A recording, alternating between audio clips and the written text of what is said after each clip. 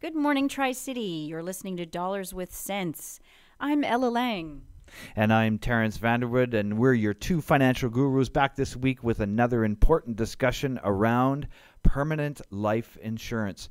You may remember we talked about whole life insurance in our episode called Send Junior to Uni, when we referred to the money tree concept, where the apples are the cash values available to pick off the tree after your investment, which are your premiums you have paid, have grown over a period of 20 years. Yes, a fantastic complement to your children's RESPs when you begin your financial planning around their education. Today, we'll look at what a universal life insurance has to offer. Both provide a rock-solid lifetime coverage and tax-advantage cash growth opportunity, but they're structured differently. Knowing what these differences are and how they could affect your portfolio are important considerations when choosing which one best suits your needs, risk profile, and comfort level. As usual, we're trying to keep our explanations as simple as possible, so don't get scared off because the topic is about life insurance. Ella and I want to show you out there how you can use insurance as an asset allocation to grow your wealth. Who doesn't want to know more about how to make your money grow, right? So stay tuned to Dollars with Sense, and we'll be right back. Welcome back to Dollars with Sense. Terence and I will speak to you for the next 15 minutes or so about options one has to develop a rock-solid foundation in your financial plan through permanent life insurance. If you're just tuning in, whole life versus universal, both permanent insurance policies with certainly common features, but major differences as well that you should know about that will open up options you may not know existed out there to help grow and protect your wealth. Just for fun, I was curious as to how far back in time people who had been using life insurance in their overall planning. Apparently, the sale of life insurance in the U.S. began in the 1760s. The Presbyterian synods in Philadelphia and New York City created the Corporation for Relief of Poor and Distressed Widows and Children of Presbyterian Ministers. Wow, that's the world's longest title. In 1759. So you're going to make me say this, aren't you, Ella? Episcopalian priests organized a similar fund in 1769. Between 1787 and 1837, more than 24 life insurance companies were started, but fewer than half a dozen survived. Amazing. That's over 250 years ago. Yes, 250 years ago. So it's been around for a long time. But it goes to show you that the need has obviously always been there, and the industry has grown and evolved with the times.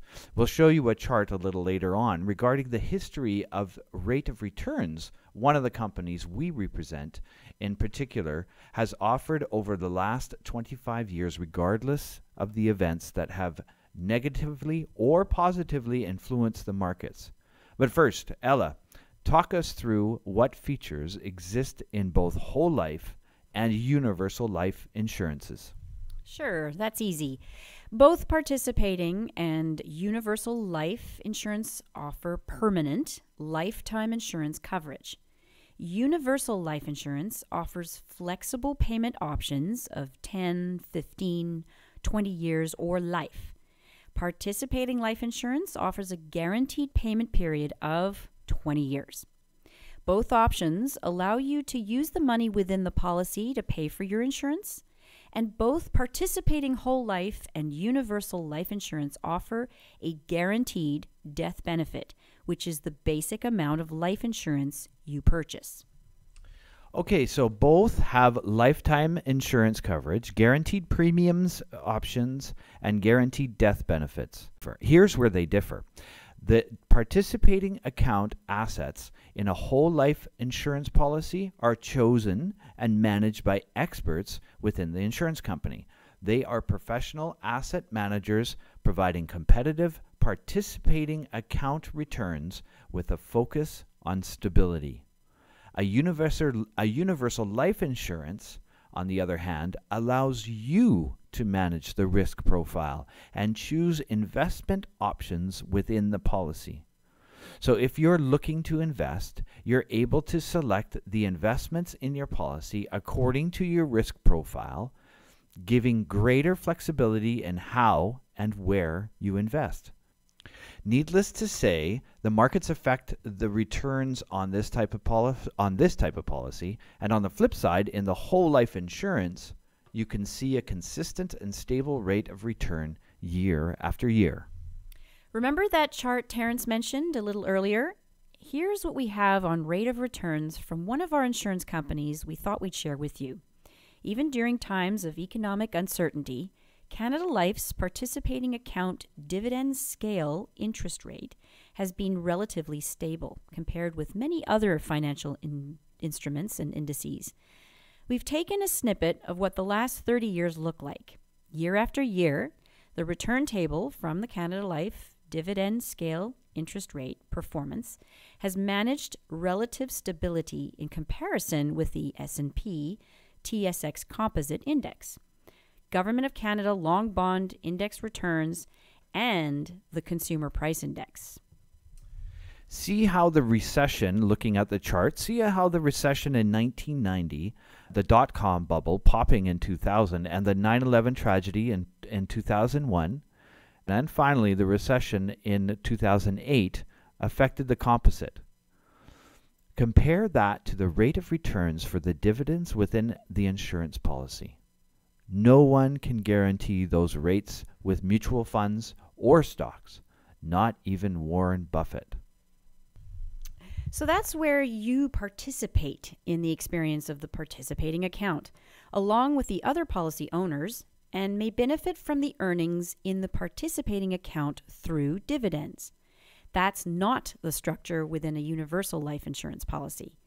Just a reminder, listeners, if we're going too fast, you can read the transcripts of today's show on our Facebook page, Dollars with Sense, or listen to the podcast again. The chart we are referring to will be in both places too. Of course, if you wish to address us with specific questions, feel free to email Terence and I at 2financialgurus, that's the number 2, financialgurus@gmail.com. And here's something to consider regarding your cash flow when choosing what type of permanent insurance is for you. If you have a consistent income, participating life insurance provides a guaranteed premium that's easy to budget for. If your income is cyclical, universal life insurance provides you with flexibility payment options. You can pay more upfront to compensate for times when your money may be tied up elsewhere. And for all you savvy investors out there, if you prefer to be in control when selecting the investments in your policy, returns in a universal life insurance are based on the investments you choose from the options under the policy. If you're more comfortable choosing how your money is managed, again, universal life insurance may be ideal for you. You can customize how and where your funds are directed. If you're comfortable with more variability in your returns because of the potential upside in returns, you can be more equity-based in your choices. You can choose a conservative or balanced weighting. Again, the choice is yours. A participating life insurance can be looked upon as like a fixed income type of asset. The investments in the participating account are invested to an approximate weighting of 20% equities and 80% fixed income, providing stable returns. When we come back from the short break, we will take a look at what Permanent Life helps you achieve, whether it's a whole life or universal life insurance. You're listening to Ella and Terence, your 2 financial gurus. Welcome back. Taxes. Boo, right? Are you paying too much to the tax man? Well, 42% of Canadians surveyed agree that reducing the amount of taxes they pay is an important, immediate financial goal. We've talked about the variety of strategies on how to reduce your taxes, as we are so preoccupied with taxes that we are paying now. But have you ever stopped and thought about the tax that will be owing on your assets to the taxman when you pass on? We're going to dedicate the next 10 minutes to inform you about the income tax liability your estate could incur without proper plans in place and some of the options to minimize and pay this tax. You may be asking why. Because you don't want to make the taxman a beneficiary of your estate. That's right, Ella. In the eyes of the taxman, you are deemed to have disposed of your property in the year of your death. This basically means that from the tax perspective, the government treats your property as if you had sold it on the day you pass on. For example, 100% of the value of your RSP or RIF may become taxable. More than likely, in most situations, it will become taxable.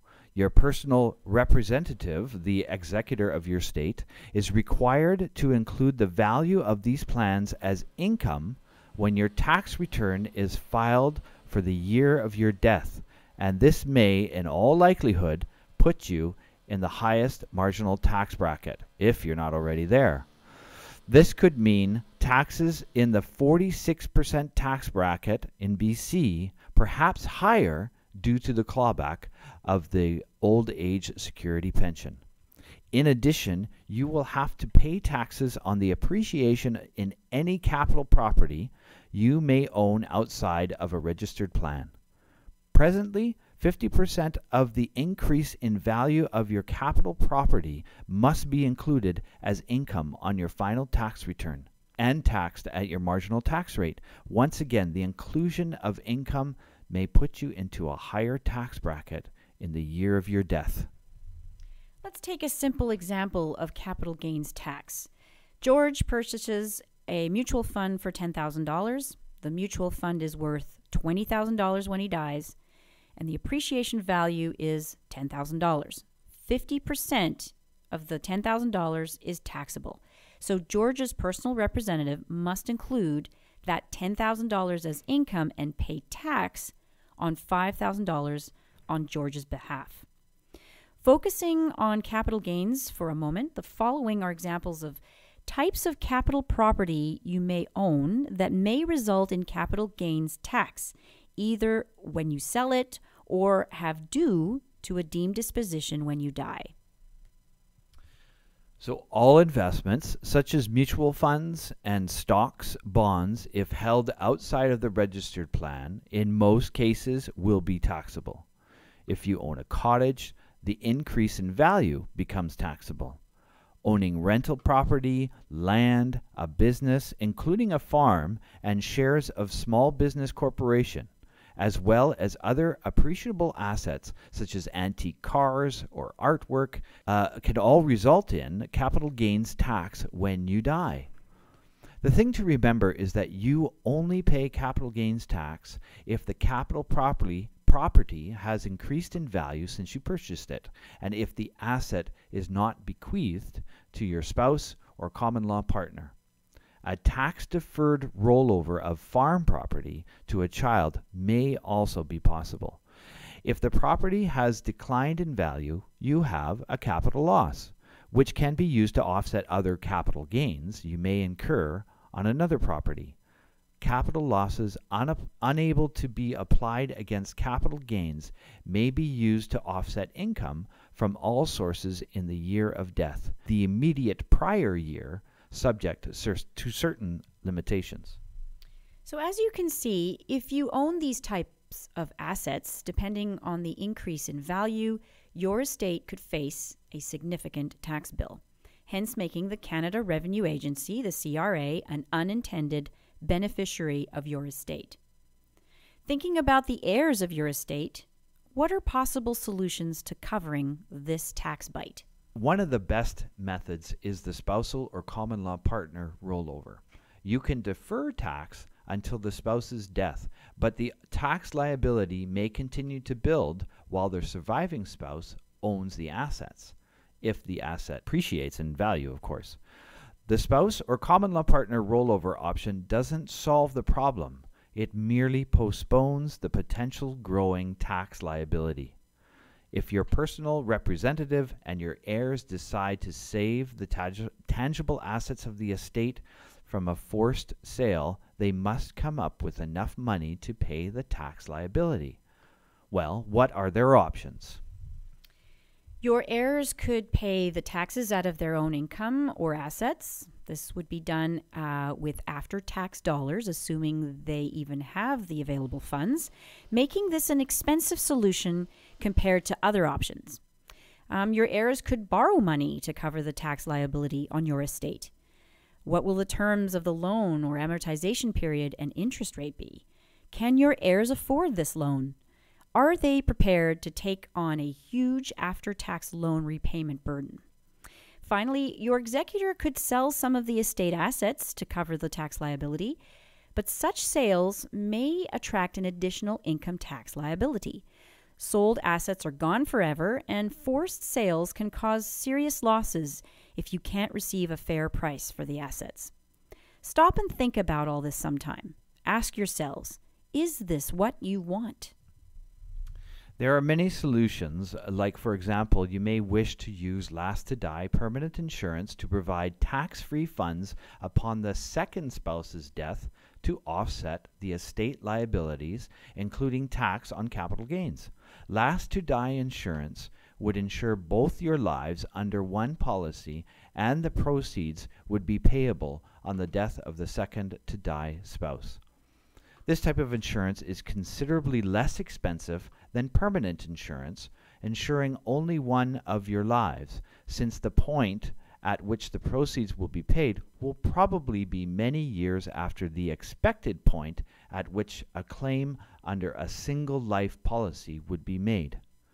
Life insurance is a viable and commonly used solution to the tax liability problem, as it creates ready liquidity. Life insurance guarantees the future delivery of a certain amount of money. Your accountant can team up with a financial planner to figure out those numbers, so it doesn't have to be a daunting task. Once you have those numbers, you can choose the appropriate permanent insurance for you to cover taxes owing, and no one has to scramble for expensive solutions. And remember, the price of life insurance will never be less expensive for you than it is today. And why? As we grow older, the cost for new life insurance increases. The earlier permanent life insurance is purchased, the lower the cost will be. By now, it should be apparent that you need to implement an estate equalization strategy. The most common solution is to purchase permanent life insurance, often last to die insurance that insures two individuals in order to create enough estate assets that can enable a fair and equitable distribution to your heirs after tax. Insured inheritance strategy is designed for individuals who have annual tax obligations from non-registered investments, have a desire to reduce taxes on investment income, want to leave their inheritance for their heirs, and want to control their legacy.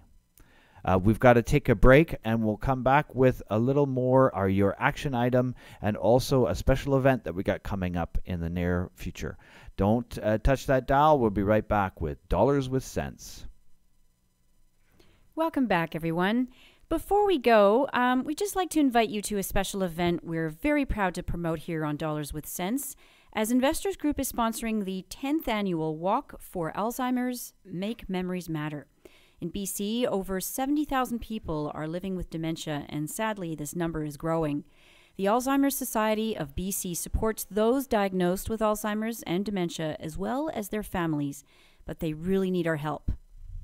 On Sunday, May 1st, gather your friends, your family, children, community members, work colleagues, neighbors, and register at noon at the Hyde Creek Recreation Center Gymnasium.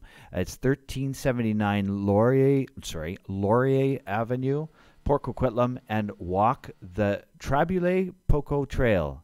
Is that correct? Yeah, Traboulet? beautiful trail. Traboulet Poco Trail in Port Coquitlam, beautiful Port Coquitlam, BC, between 1 and 3 p.m. It's not a full day commitment, plus the weather will be sunny and warm. What a great way to get some exercise, enjoy some fresh air, and catch up and spend quality time with your community. Each Investors Group Walk for Alzheimer's is held in honor of somebody in our community. We are pleased to announce that the Tri-City Chambers and the Ridge Meadows Walk 2016 honoree is Douglas Charles. You can read more about Douglas Charles on the website www.walkforalzheimers.ca. That's where you'll find a walk in your neighborhood where you can donate to a participant or team through the website, or you can participate by either forming a team, joining an existing team, or registering as an individual. Our goal is to reach 5,000 walkers in the Lower Mainland. So among us walkers, May 1st will be Tri-City councillors, mayors, our MLAs, and MPs. So far, we've raised over $8,000, so thank you so much. But help us raise more to continue supporting those afflicted with this devastating disease. Let's make memories matter. Sign up. Once again, that's www.walkforalzheimers.ca. Thanks, Ella, for that. And thanks to Investors Group for putting that together. It's an annual event, as we said, and it's really something special that this company takes to heart. So there's a twofold action item for two types of different people. So one, if you're going to leave money behind for someone else, including a charity, as your financial guru, I would say that you have the duty to make sure your money goes to your heirs in the most efficient way possible. In order to do that, you need to have an estate tax analysis done with your financial planner or possibly your accountant if they're a good accountant on top of all of that. So again, that action item is an estate tax analysis. Second hand, for those who are the heirs, your action items, or I would suggest that is your duty, is to make sure that the people who are leaving the money behind have a proper estate tax plan in place. Either your parents, your grandparents, business owners. Again, you have the choice when dealing with estate taxes to either pay the government or your favorite charity. Because when you designate a registered charity as the beneficiary of a life insurance policy, your estate will receive 100% tax deductible receipt. What Ella and I, your financial gurus, do for our clients is calculate what the estate tax bill will be and insure it now so that the payout to the charity in the future will completely cover the final estate tax bill. It's a win-win-win, and the only one who loses is the taxman. That's awesome, Terence. Thank you very much. And thanks, everybody, for tuning in again. This is Dollars with Sense. I'm Ella Lang. My co-host Terence Vanderwood and I are here every Sunday. If you miss our show, you can listen to our podcasts that are posted on Facebook. That's Dollars with Sense, or you can read the transcript and look at our charts. Have a coffee, sit down and read through it, reread it. And if you have any questions or comments, by all means, please write to us at 2financialgurus@gmail.com. That's the number 2financialgurus@gmail.com. Or drop us a call. Call us at 778-879-0820. Thanks, everybody. Have a great week. I'm Ella Lang with co-host Terence Vanderwood. And may your cents and dollars stay with you.